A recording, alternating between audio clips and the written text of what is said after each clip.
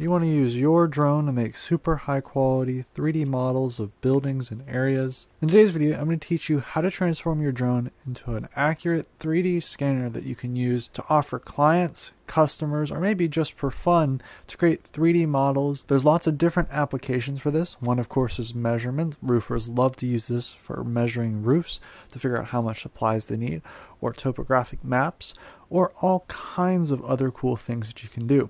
In today's video, I'm going to use a bunch of tools that are majority free. You can use them pretty much to learn indefinitely for free. And there are some paid features, but those will not impact your ability to use this for hobbies at all. So first up, there's a couple things that we need to do specifically with our drone to get the best quality models. It's a couple settings that we need to set specifically under the camera setting. So it's best before we start flying to get everything ready to go. Also, I recommend a good number of drone batteries because you will often very quickly go through them. So let's go through and get started. So I don't have an SD card in there. I'm going to do a 256 gigabyte SD card. That's going to mean that this is going to be able to take a lot of pictures. You often find that you're looking at maybe 10, 20 gigabytes for a decently sized model. So next up, let's actually work on the settings. So a couple of things that you want to notice is I have a very bright camera set up specifically for lighting.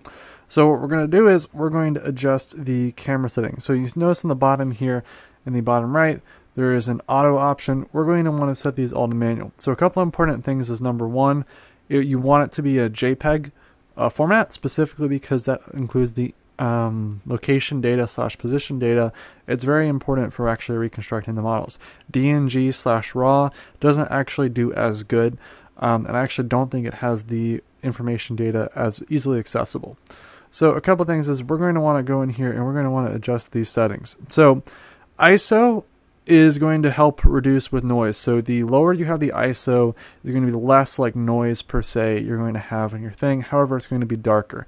And at a certain point, if it's too dark, you can't make anything out. Shutter is important. We want to set that to pretty much as high possible. So sorry, as low as possible. You want to set this as low as possible. So as you can see here, this is the lowest it goes. So shutter is basically how fast the image is taken. So if the image takes a long time to be taken, then yes, it may be super bright. However, it'll be pretty blurry. So we want to make sure that that is as high as possible. Also, you probably want to fly on a sunny day, and we probably want the ISO down relatively as well. Probably want the ISO down to about, I'd say a reasonable amount is probably 400. So we can probably crank that up a little bit, but this is how fast the picture will be taken. Right now it will take a 1 millisecond to take the picture, which means that how fast will the drone fly in 1 millisecond is the goal. I have my ISO set to 400. I expect that I'll have to bring that actually down when we get outside. A couple other things is you can do 12 megapixels or 48 megapixels. 48 megapixels gets you a little higher quality, but in my opinion, I've actually noticed better quality in the 12 megapixels, specifically for what we're doing. However, you can of course argue, depending on like what your preferences are, white balance and everything else is irrelevant. So there's our camera settings. Want to have the shutter as low as possible and also the ISO not too high. So that should be everything. So now that we have our settings configured properly, we also need to determine how we're going to fly the drone so that we can create good quality 3D models. Now, simply put, if you just go up there and fly and take a bunch of pictures, that's not going to result in the best quality model. What we need to do is have something called overlap, and that's overlap between the images, so that a certain percentage, usually around 80 to 70%, is consistent throughout the whole model. So that means that every time you take a picture, 70% of that picture is similar to the last.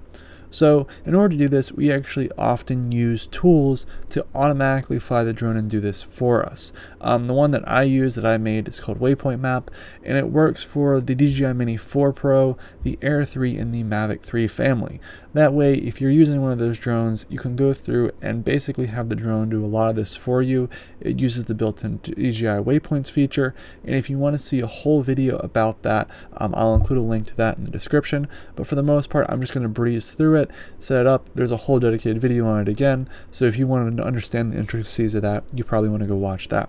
So specifically, we don't want to fly our mission by hand. So what we're instead going to do is we're going to go through and select this area, and we want to basically make a couple models of this. So I'm going to use some paid features. However, if you want to replicate what I'm doing now, you just instead, before you start the mission, you turned on the time shots feature. So it automatically goes through and takes a picture every couple seconds instead of just taking pictures at each of these points. So instead, when I generate this out, I'm going to have the option to have every single point take a picture, but you won't. So you can go through and just either manually set these once this generates, or you can go through and just do the time shots feature whenever you fly the drone. So now that we've got one in, we usually, for a fixed point that we're circling, we probably want to do a couple concentric. I usually find that just doing a quick couple concentric points usually results in a pretty high quality model. And I'm just going to generate 3 concentric points like that. And then I'm just going to download the KMZ file, and then it's going to load that up right up there. I also am going to go through here and do a little circling of this little bathhouse here. So we're just going to do that as well. And this one I'm going to do a little bit tighter as well. And then I'm just going to have 2 circles. And usually having a couple circles results in a really good quality model. So now that we're done with all those, again, I'll remind you there's a whole bunch of different options here. You can have it reverse, change the orientation, all stuff to get higher quality models.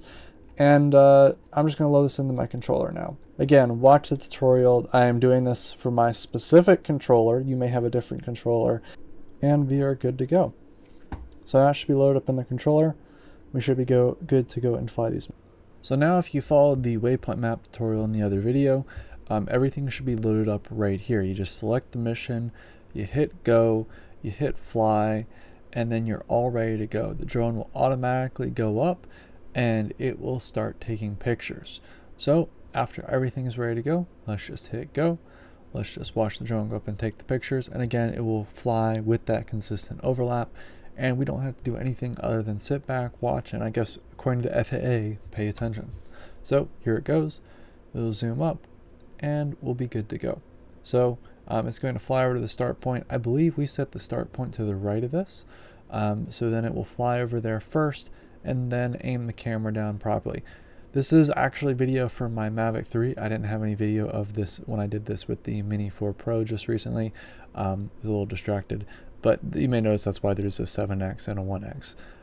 But the photos I will be showing are fully from the Mini 4 Pro. So this will then slide over here, focus on the area, and we'll start taking pictures. So if you want to replicate this, that's waypointmap.com. And now let's process the data set into a 3D model. So now you're going to want to go over to aerialmodel.com. This will allow you to create 25 images worth of a 3D model for free. You can do it 5 times a week. And we're just going to create a project. Now I'm going to load in my full thing. This is again software that I've written. And basically just go through and load in the full amount of images that I have here. So I'm just going to select them and then wait for them to upload and then process out into a 3D model. So now that our model is generated, we can view a lot of things. I currently, you can set of course to like a normal color mode. This is a full shareable link, so you can go through and share this with your friends if you'd like. And also there's a bunch of different measurement options. So I usually find this works best on my desktop. I'm also going to adjust the quality settings real quick because I have a little higher end computer. However, I'm just going to go through and also switch to topographic. So this allows you to pretty much see some things that are kind of interesting. Maybe you're doing some leveling for a client or something like that. You want to be able to see how the land looks without all the distractions of actually having like roads and stuff in here. So this allows you to see kind of how the dynamics change. You can see where there's some height, where there's not some height, and then of course quality is also indicated by the size of the point. There's a lot of points here, as you can see here. It's not as accurate as it is down here. So accuracy is of course determined by the size of the point. As you can see, our roof here looks pretty good. You can definitely tell that this whole soccer field is relatively flat. Again, as we get towards the edges, the quality deteriorates a little bit, but you can still see that it is relatively flat and relatively accurate. Now I was noticing that as well, that it looks like this gets a little bit lower over here, which is interesting, but you can view all kinds of sorts of stuff. And then you can also switch to monochrome to maybe make out some weird indentions in the ground if you were just looking for some type of maybe hidden pipe or something. So that's the, I want to say, colors aspect of it. Now we can also kind of measure some things. So interesting about this as well is we can maybe you're trying to do a roof job, you're trying to see, like, you know, how much roofing you need. You could of course do this, and then you could also go through and even maybe find an angle. So let's see, I thought this was the measure angle, but no, there we go. That's what I should have done. But then you can go through and measure the angle from that. So I'm going to go through, do that there, adjust this a little bit as well so I can get a full idea of how much roofing I'm going to need. And that's actually really great for roofers as well, so they can figure out just how much they need to build out and purchase before actually going out and getting to the job site. So you can use this for all kinds of measurements.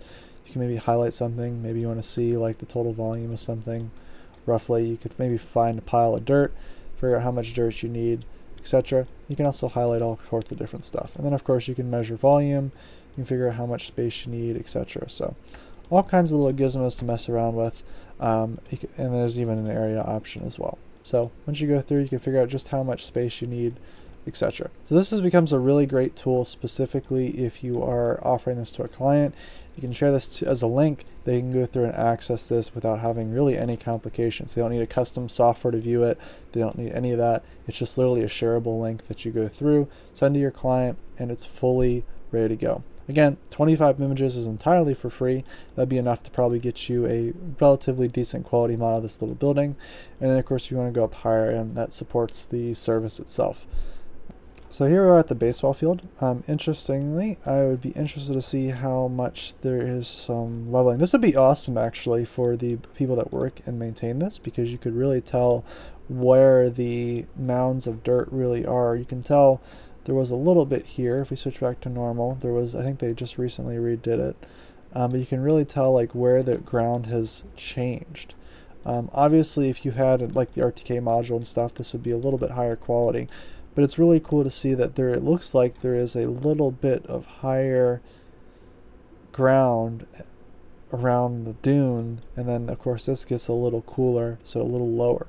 It could also be attributed to the lack of quality. There wasn't as many pictures here, but it's interesting just to see that dynamic of, you know, what's higher and what's not. So I'm going to switch back over to the normal color mode. Is there anything interesting this will tell us? It doesn't look like it. Nothing crazy. Nothing we don't already know. But overall, relatively decent quality model as well. We can go through and then also take these same measurements as well. So say we want to figure out, maybe we want to figure out if we could build something over here. We're trying to plan that out. Do we have enough space? How much space do we need? It looks like we're good there. It looks like we can probably want to bring that down as well. But we can figure out, do we have enough space? Is there enough space there to build something? It looks like that's all good. Yeah, bring that a little bit more too. But yeah, no, you have definitely lots of options. A great thing to send to your clients that you can download the 3D model of it and then you might need to tweak it. You might need to put like a base on it or something, a little bit of post-processing. But overall, then you can go through and start 3D printing that as well.